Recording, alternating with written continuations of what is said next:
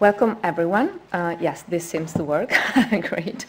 I'm Katy Gottardo, Martina Lusa Curator of Drawings at the Courtauld, and as you know, this lecture is part of the Frank Davies Memorial Lecture Series, an annual distinguished series of lectures that was established in honor of Frank Davies, a critic of Country Life magazine, through a bequest from the Fred Morgan Kirby Foundation.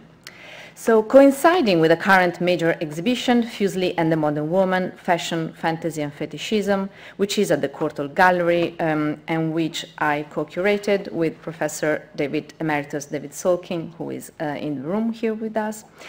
Exhibition which runs until the 8th of January. This year's lectures offer a platform for new perspectives on one of the most original and idiosyncratic of 18th century European artists.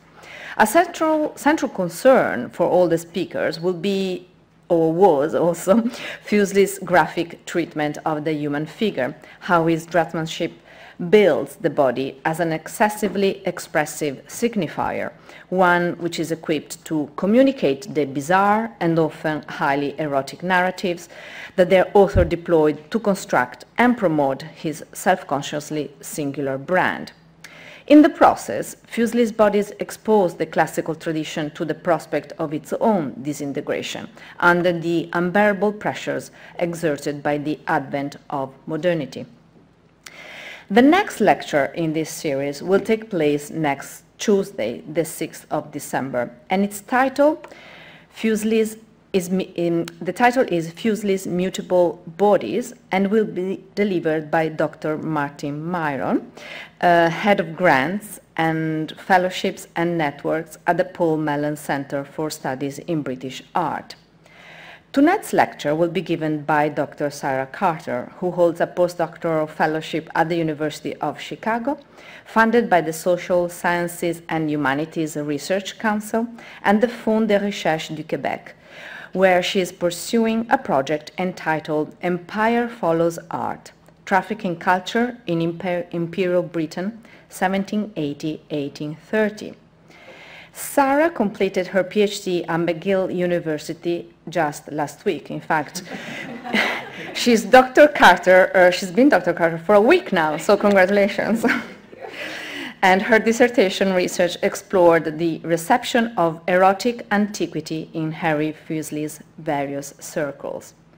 The title of our lecture tonight is The Art of Thinking Through Collaboration, Fuseli, Blake, and Darwin. And it's really a pleasure to welcome you to the floor. Thank you.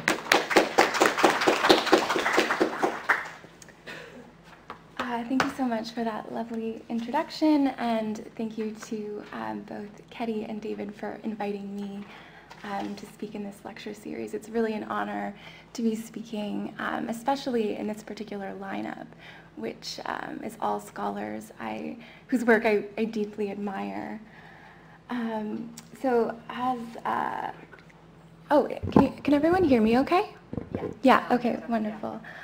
So as Katy mentioned, this particular project comes out of my doctoral dissertation, which is entitled Art, Eros, and the British Enlightenment. During the 1790s, under the aegis of radical publisher Joseph Johnson, painter, draftsman, theorist Henry Fuseli, yeah, no worries. Is that everyone can hear me okay? Okay. Painter, draftsman, theorist Henry Fuseli and painter, engraver, poet William Blake worked together to produce Fertilization of Egypt and Tornado, a pair of daring engravings for Erasmus Darwin's The Botanic Garden, a poem published in several editions between 1792 and 1799. But these images are more than just illustrations. Turning from faithful delivery of their source material toward polymorphous association, Fuseli and Blake engaged in their own collaborative mythopoeia, or myth-making, rivaling Darwin's authorial voice. The first aim of this lecture is to explore the working relationship that produced these images, an approach that enriches our understanding of the manifold frameworks that gave them generative force, that is, their ability to evoke a complex network of associations in the mind of the viewer. However, focusing critical attention on collaboration likewise reveals the imprint of marketplace pressures in new, peculiar ways. A closer look at the intimate internal life of the publishing industry, its working realities, reveals that collaboration was perhaps less a fertile cross-pollination between like minds than a forced coupling. This lecture has a twofold structure. I will begin with what we might conceptualize as the favorable side of collaboration, a point of view that allows us to see the productivity that alliances in the publishing sector facilitated. And in the second half of the lecture, I will explore the dark side of collaboration, its limitations and inequalities. Turning from works like Fertilization of Egypt to a series of drawings that Fuseli made between 1799 and 1810, I will argue that the bold ancient virility that is first realized but later frustrated across this selection of works speaks to the same economic climate that brought Fuseli, Blake, and Darwin into a professional partnership. We will see the role reversals between authors, painters, and engravers that took place in the publishing industry mirrored in these drawings. Here, the potent eroticism of the ancients is used to call attention to the so-called emasculating effects of commercial society. A little bit about the Botanic Garden. It is a tour de force of erudition. It contains a pair of distinct poems, the economy of vegetation, and the love of the plants.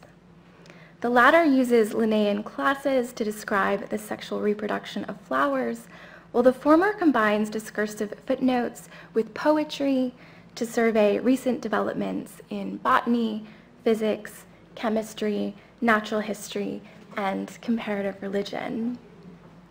In addition to its dual poems, the volume also featured the impressive set of engravings that we have already met with. This evening, I will consider one of these plates in detail, Fertilization of Egypt. It is of particular interest because it allows us to investigate Blake's working relationship with Fuseli in his role as reproductive engraver. Consider this pairing of drawings preserved in the British Museum. On the left is the preliminary pencil sketch that Fuseli delivered to Blake to indicate the basic design, while the wash drawing on the right belongs to Blake and elaborates the details in preparation for the final engraving. In both, a monumental god is shown from behind, straddling the banks of the Nile River, which flows between his muscular legs. His powerful triangular stance acts to frame a second figure, transformed by Blake from a faint outline into an aged man who glides toward us on spread wings. Water flows from his extended arms and cascading beard, while lightning sparks from his fingertips. But while Blake has added much of the detail, the inscription printed below the final engraved image suggests that Blake simply mediated the intellectual property of his colleague. It reads, H. Fuseli R.A. I.N.V., which is short for invented, and W. Blake S.C., short for sculpted or engraved. Supported, however, by the evidence at hand, Blake scholars have been tempted to overturn these designations to substantiate, for example, compelling comparisons between the bearded rain god gliding toward the viewer and Herein, Blake's despotic god of reason. Building on this resistance to name Fuseli, or indeed even Blake, as the dominant hand, I propose that we do away with attribution altogether, at least momentarily. Instead, I ask, what do we see when we embrace authorial confusion? And what I venture is this. we become attentive to the role of the image as a juncture, a space where different ideas concerning ancient material culture, mythology, and sexuality compete and converge. Fertilization of Egypt is exemplary because in addition to precluding a conventional division of labor between designer and engraver, the image itself resists its role as pictorial embellishment inside the Botanic garden. That is, it functions as an autonomous statement that, while responding to the verse, nonetheless makes claims of its own. We can appreciate these unique claims by looking at the poem. The image is prompted by the following passage from Darwin, and you can read the poem across the pages here. Sailing in air when dark monsoon enshrouds his tropic mountains in a night of clouds, or drawn by whirlwinds from the line returns, and showers over Afrique all his 1,000 urns. High over his head the beams of Sirius glow, and dog of Nile, Anubis, barks below. The engraving duplicates the personification found in the verse, a choice well suited to both Fuseli and Blake, each of whom were known for their ability to express abstract ideas through the human body. Here, the annual flooding of the Nile is given animal-human form as the Egyptian god Anubis, a move which, following Darwin's model, cleverly weds nature and culture. Darwin, for example, elaborates his verse with a discursive footnote, and you can also see that at the bottom of the page, which details the timing of the summer monsoons in Africa. Citing the comparative mythographer Abbé Pluche, Darwin explains how Anubis came to be associated with this natural phenomenon, the flooding of the Nile. In ancient Egypt, his image was hung on temples to warn the populace of the rising floodwater, which coincided with the appearance of the god's celestial counterpart, the dog star Sirius. These citations, however, are far from neutral. They point to contested sites of negotiation in Enlightenment scholarship, and Blake and Fuseli confront the complexity of those debates in their design. Consider, for example, the representation of material culture. In his initial sketch, Fuseli concentrates on the musculature of the figure, the canine head, and the star above. However, another element, albeit very faint, vies for our attention as well. Overlapping with Anubis's right foot, it is just possible to discern the outline of a sistrum, a musical instrument associated with ritual practice in ancient Egypt. While given no more attention than the other perfunctory contextual details on the sheet's recto, such as the pyramids, this sketchy triangular formation at left, the verso offers a detailed rendering of the musical device. Here, the rattle occupies the same position as its counterpart on the opposite side of the page, superimposed over the outline of the foot, which is visible through the paper. As Ketty's excellent essay in the exhibition catalog demonstrates, this is a technique that Fuseli used often. And its intriguing presence here prompts several questions. Why was so much care lavished on this singular detail, one that is notably absent from Darwin's text? Fuseli and Blake were likely drawing from comparative mythographers writing in the 18th century, as was Darwin, who in turn were drawing from classical authors. Plutarch's Moralia is commonly cited in period literature for its account of the sistrum. Plutarch explains that the curious rattle was an attribute of the ancient goddess Isis, and that its combination of motion and sound was thought to nullify the violent wind and volcanic clamor of Typhon, a Greek god identified with Set, the Egyptian deity of chaos and storms. Servius, yet another familiar ancient authority on the artifact, connects it explicitly to Isis and the power to move water. Isis is the genius of Egypt, he writes, who by the movement of her sistrum, which she carries in her right hand, signifies the access and recess of the Nile. In the print, Fuseli and Blake contextualize the sistrum within a sonorous ritual practice that highlights these relationships. With the sistrum close at hand, Anubis readies himself to challenge the oncoming monsoon, an embodied force of nature. He will use the sistrum to combat Typhon, or otherwise call upon Isis's power to control the Nile. But in addition to creating an intertextual dialogue with emerging scholarship on ancient mythology, Fuseli and Blake likewise recall their second collaboration for the Botanic Garden. The thunderous violence of fertilization of Egypt is mirrored in Tornado. This plate depicts Zeus and Typhon manifesting the same powers of wind, rain, and lightning. Both plates thus concern syncretic gods and primordial worlds shaped by opposing forces. These forces are, of course, elemental, but they are also distinctly gendered. That is, if the sistrum recalls Isis and the passive powers of generation with which she was associated in the ancient world, the instrument becomes an emblem of the feminine, and thus a complement to the Anubian virility that dominates the design. That the instrument appears on the verso of Fuseli's preliminary sketch enhances this diametrical opposition or sacred dualism. In fact, one compelling way to approach the sistrum delineated on the verso is to apprehend it as a ghostly effect. That is, an image, to borrow a phrase from Shearer Brisman, that lingers as an apparition in rear view, faint but attached.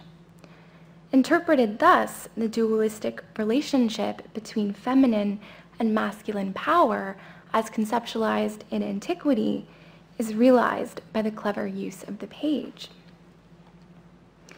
Brimming with erotic potential, the image also conflates procreative acts. The focal point of the image is the god's loincloth, just sheer enough to reveal the contours of the upper thigh and glute. While we see the Nile streaming toward us between parted legs, the pose and the title of the engraving invite us to envision the fertile waters as seminal fluid streaming from the male figure. Heroic virility of the kind imagined here was a potent theme for Fuseli, and Blake for that matter, who mobilized it as a visual idiom for creative genius. This association of ideas is well articulated by one of Fuseli's critics. As the Reverend R.A. Bromley put it, Fuseli's art produced that which is not of our acquaintance, but of a new creation. In so doing, he became a libertine of painting, arrogantly fashioning himself as a great creator, and therefore someone who had no need of models fashioned by a Christian divinity.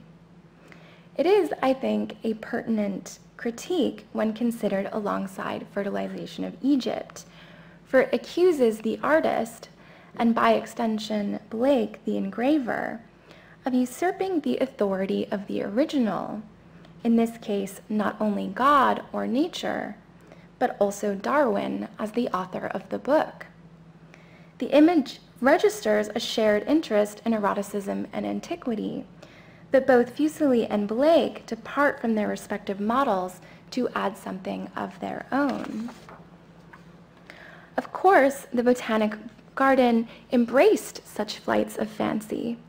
With its congeniality between makers, images, and ideas, the book became a breeding ground for the kind of ingenuity that disgruntled prosaic critics like Bromley. This species of collaboration can also be found in a second print that Fuseli and Blake made together, and around the same time as well. This is Allegory of a Dream of Love, or the title that I prefer is Falsa and Coelum. This etching contains no inscription detailing a division of labor, but scholars think that Blake must have etched it, or otherwise Fuseli and Blake working together. Not only was it made during a moment of intense collaboration, but it only exists as a singular print, so there's just one of these. A fact that suggests it might have been made in a moment of print shop experimentation. It depicts a nude, unconscious woman, partially reclined, her arms draped listless over plush cushions. A pair of armed cherubs make their escape at left, while a third lingers, poised to loose his arrow between the woman's parted legs. There, a butterfly perches with spread wings, casting a deep shadow on her partially concealed labia. Insulating this strange tableau from the waking world glimpsed through the window at left, a curtain hangs across the room. A male Herm stands erect, encased within its folds, pressing his right index finger to closed lips. Drawn across gleaming white skin, the eye follows the extended arm of the sleeper toward an elephantine creature. It points a muscular arm and serpentine trunk at an inscription printed in capital letters on the floor. Falsa ad coelum mitten insomnia manes. So what are we to make of this complex composition, rich in learned illusion and undisguised eroticism? Our first clue is the quotation from Virgil, a line from the 6th book of the Aeneid, which concludes the following passage. Two gates the silent house of sleep adorn, of polished ivory this, that of transparent horn. True visions through transparent horn arise, through polished ivory pass deluding lies.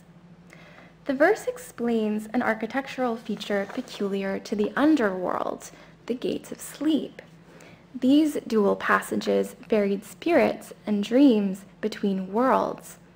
The ivory gate was that through which the immortal souls that inhabit the underworld sent falsa insomnia or false dreams to the living.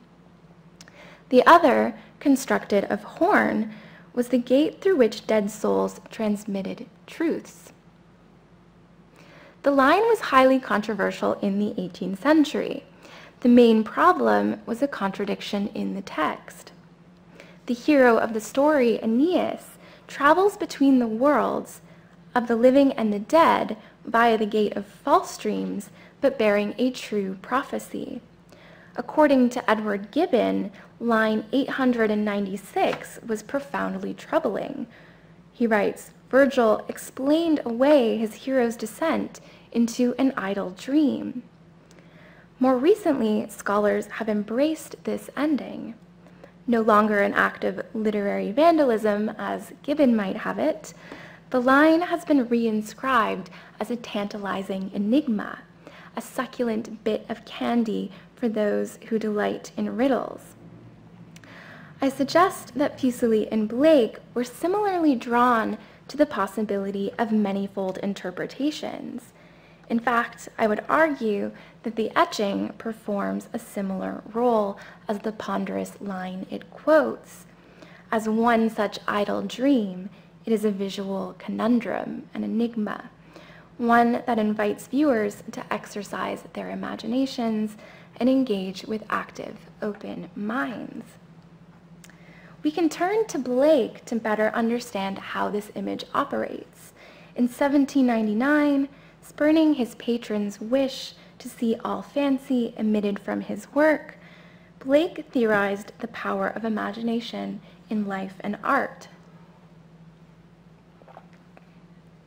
To me, this world is all one continued vision of fancy or imagination, and I feel flattered when I am told so. What is it sets Homer, Virgil, and Milton in so high a rank of art? Why is the Bible more entertaining and instructive than any other book? Is it not because they are addressed to the imagination, which is spiritual sensation, and but mediately to the understanding or reason? Such is true painting, and such was alone valued by the Greeks and the best modern artists. True painting, like epic poetry, Blake insisted, moved the viewer by way of the imagination. But what exactly one saw in one's mind's eye when reading Virgil, for example, depended on his nature. As a man is, so he sees, declared Blake in the same letter to his skeptical correspondent, the Reverend Dr. John Tressler.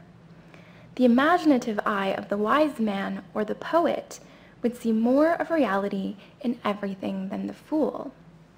If Blake takes up a complex question, he arrives at a rather simple answer. Imagination is not only integral to the creation of images, but to the interpretation of them as well. While scholars have described Blake as a myth maker, challenging the reader-viewers of his illuminated books to create meaning, this mode of engagement is also crucial to understanding the images that he created in collaboration with Fuseli. The question then is not how should we interpret the image definitively, but rather which path should we follow first? Perhaps the most enticing, and the only one that I have time to consider this evening, is that which leads us deeper into Virgil's Aeneid. Exploring the adverse effects of desire, Falsa ad Coelum recalls an episode in the epic when Dido, the heroine, the Queen of Carthage, suffers insomnia or restless dreams as a side effect of her intense yearning for her departed lover, Aeneas, again the hero of the story. The troubled sleeping figure in the engraving embodies the same emotional exhaustion that Dido experiences in the narrative. She lies exposed and uncomfortable on the bed, with her head straining at the neck and limbs hanging languidly. In addition to the erotic implications of her fatigued form, which Fuseli and Blake have laid unscrupulously bare to the viewer, the heart emblem at her waist and the carefully aimed phallic-shaped arrow all point to an erotic affliction of the sleeping mind. In the light of day, Dido will wake to the revelation that her nightmare was but a hollow fantasy, an idle dream, the product of the same burning passion for Aeneas that will later lead her to rave around the city like a frenzied bacchante. Supporting my claim that Falsa ad Coelum explores the adverse effects of sexual desire on mind and body, the preparatory oil sketch for an earlier Dido painting by Fuseli, and you can see the finished canvas here at right, gives us a view toward the erotic origins of Dido's tragic suicide. Fuseli depicts Dido in the moment after she has taken her own life, having realized that her lover Aeneas has betrayed her and will leave Carthage to go found Rome.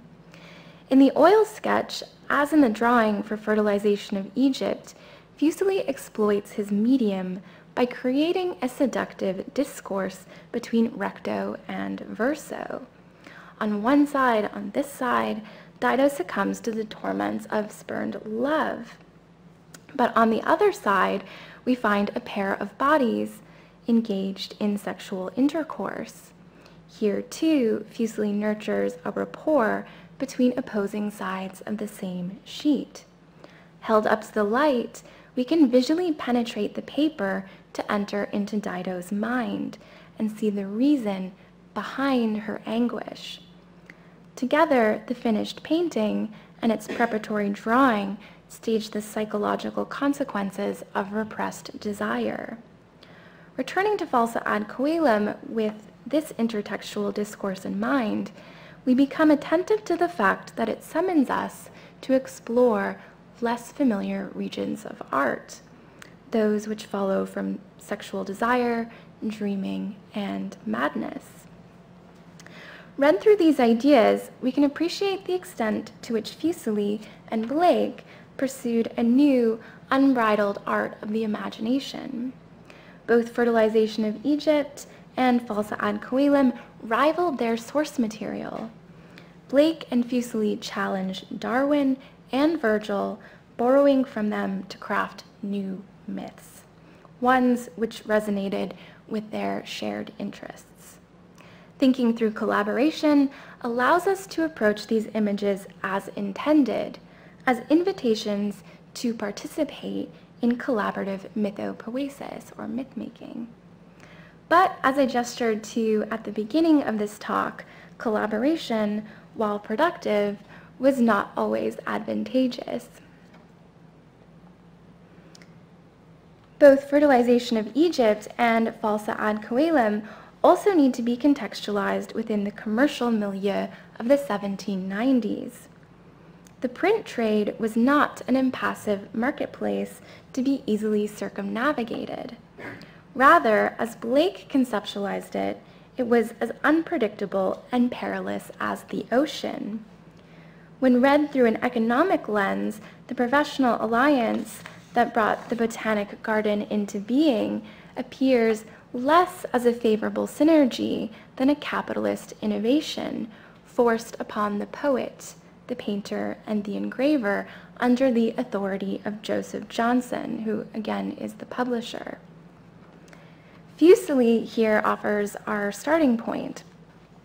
In a lecture entitled The Present State of the Art and the Causes Which Check Its Progress, which he delivered for the first time in 1820, he boldly declared a failure to address the precarious state of modern British art. He ruminated gloomily on the prospects for the future when compared to the sheer productivity of the past. He writes, "Florence, Bologna, Venice, each singly taken, produced in the course of the 16th century alone more great historic pictures than all Britain taken together, from its earliest attempts to its present efforts. What are we to conclude from this? That the soil from which Shakespeare and Milton sprang is unfit to rear the genius of poetic art, or find the cause of the seeming impotence in that general change of habits, customs, pursuits, and amusements for near a century has stamped the national character of Europe with apathy or discountenance of the genuine principles of art?" The final question is rhetorical.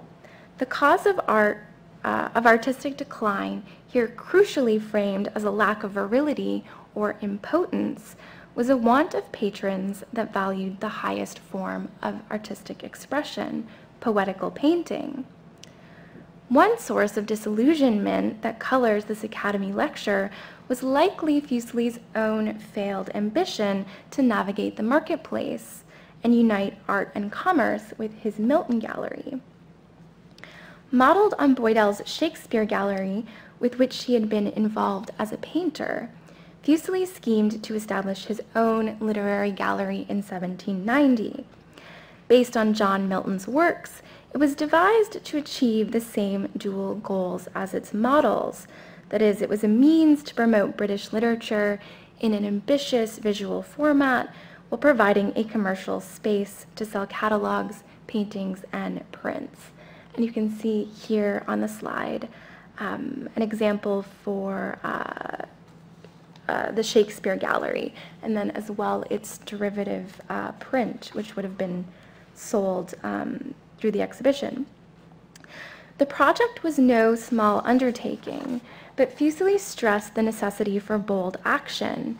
For amidst competition in London, market forces dictated that the painter needed to also assume the role of the printer if he hoped for any financial success. Fuseli had learned firsthand that engravings of paintings could generate far more money than originals. The publisher J.R. Smith had made a whopping £500 on selling prints of Fuseli's most popular work, here The Nightmare, which he sold for small sums to many consumers. And this was compared to the meager £20 that Fuseli earned for the original painting.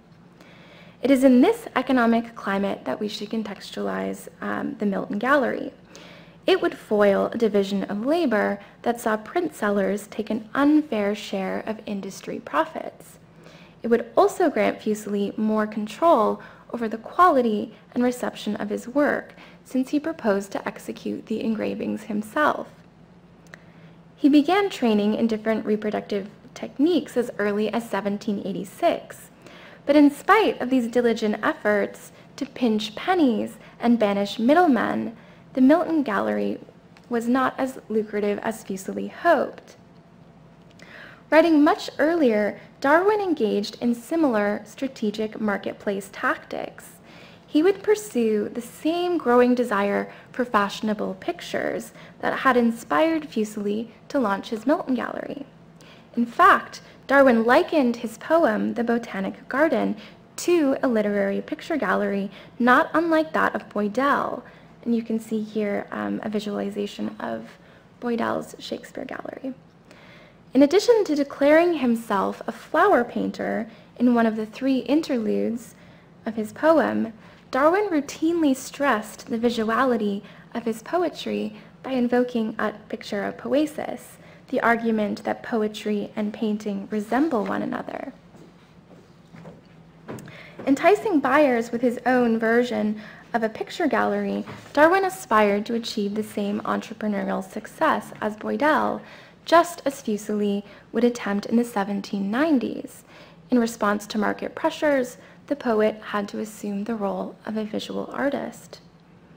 He did so not only via his own lyrical paintings comprised of picturesque language, but also in his recruitment of engraved imagery, a necessary form of advertising. So that would be the plates that Fuseli and Blake made. Turning to Blake. So Blake was likewise compelled to adopt a new role in this economic climate. Fuseli may have taken up engraving and etching on occasion, but Blake spent most of his career as a commercial engraver.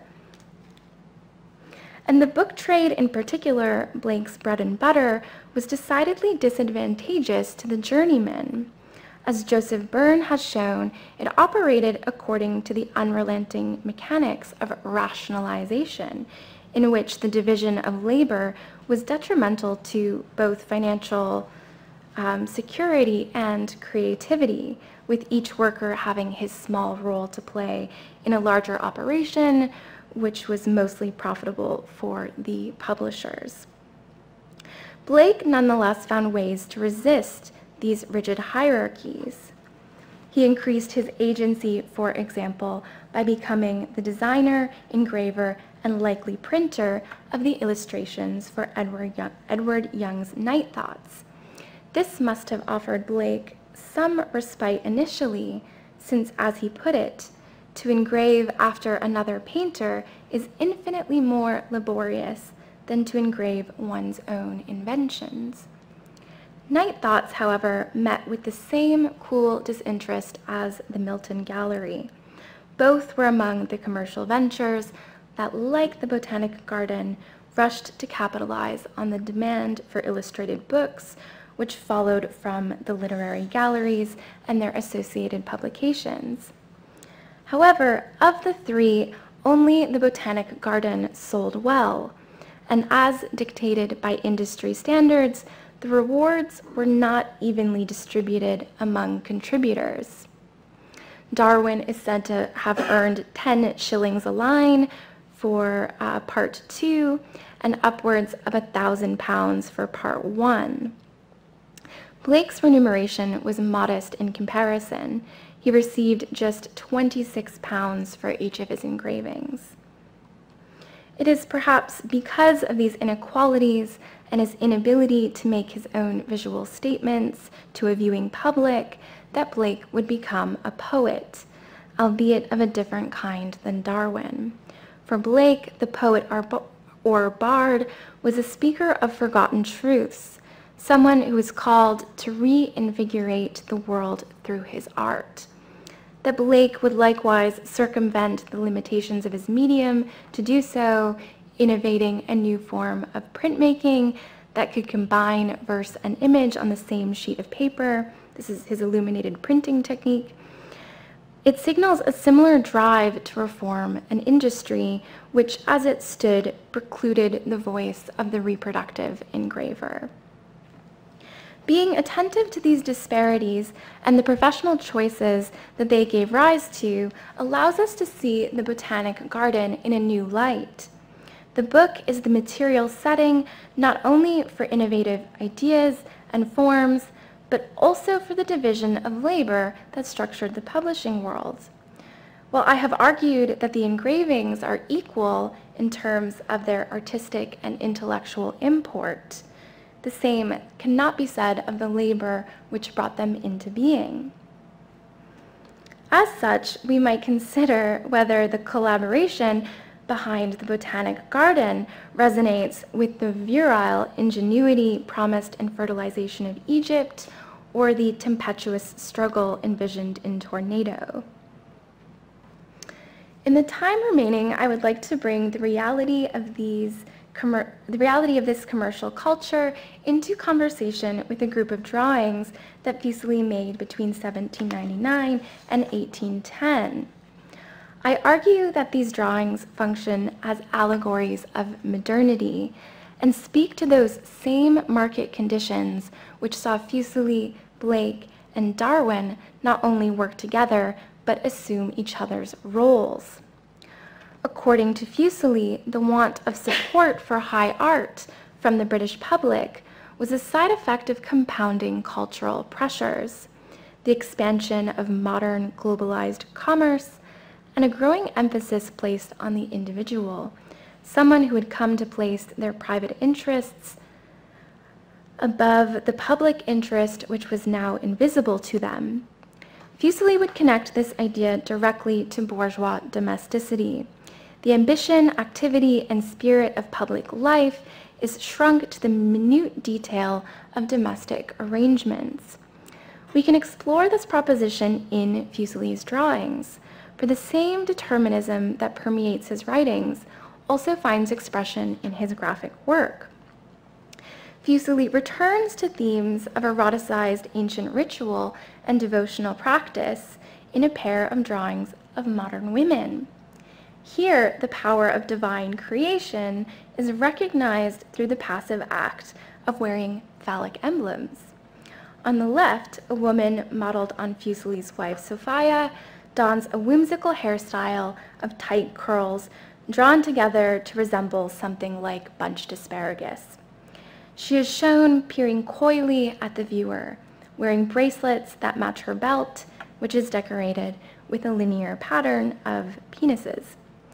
The figure on the right, who also resembles Sophia, is wearing a robe à la grecque, lowered to expose her breasts and signify her status as a courtesan. She also wears an armband decorated with a phallus in the shape of a pointed arrow.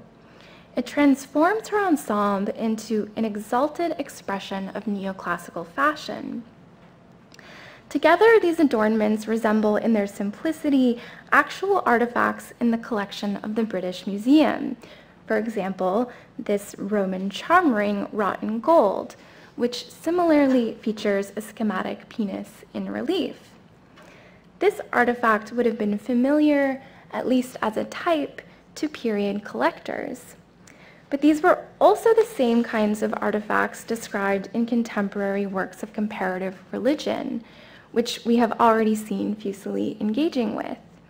He may have drawn his inspiration directly from a work like Knight's Discourse on the Worship of Priapus, which had been circulating outside of its initial exclusive readership since 1794. In probably the most disingenuous passage in the book, Knight explains the gendered practice of wearing priapic charms. He writes, "The great characteristic attribute was represented by the organ of generation in that state of tension and rigidity which is necessary to the due performance of its functions. Many small images of this kind have been found among the ruins of Herculaneum and Pompeii, attached to the bracelets which the chaste and pious matrons of antiquity wore round their necks and arms. In these, the organ of generation appears alone or only accompanied with the wings of incubation, in order to show that the devout wearer devoted herself wholly and solely to procreation, the great end for which she was ordained. However, although the women in Fuseli's drawings flaunt phallic insignia, they are no more pious matrons than the female votaries described ironically by Knight. Rather, as modish modern women, they are better interpreted as elite consumers, promenading as maenads. Women who flout devotion to a higher power and commit themselves to fashion. Fuseli transforms these women into modern emblems of corrupt modernity. We can explore this idea further in a second drawing, one which allows us to revisit the heroic virility first imagined in the Blake Fuseli plates published in the Botanic Garden. Hephaestus, Baia, and Credo securing Prometheus on Mount Caucasus recalls the compositional structure of the much earlier Fertilization of Egypt. Here, however, the male hero is a passive character. Fuseli depicts Prometheus bound. Prometheus, it should be noted, was a powerful figure in the British imaginary in this period, an emblem of daring ingenuity. In Aeschylus's tragedy, Prometheus Bound, Prometheus gives fire stolen from the tyrant Zeus to humanity in an act of defiance that results in his confinement and torture, but which facilitates enlightenment. As deliverer of the celestial flame by way of rebellion, a metaphor for creativity, Prometheus became a particularly potent trope for practicing artists. In the present drawing, Fuseli visualizes the opening scene of the drama. Hephaestus, god of metal and fire, arrives to punish the disobedient Prometheus.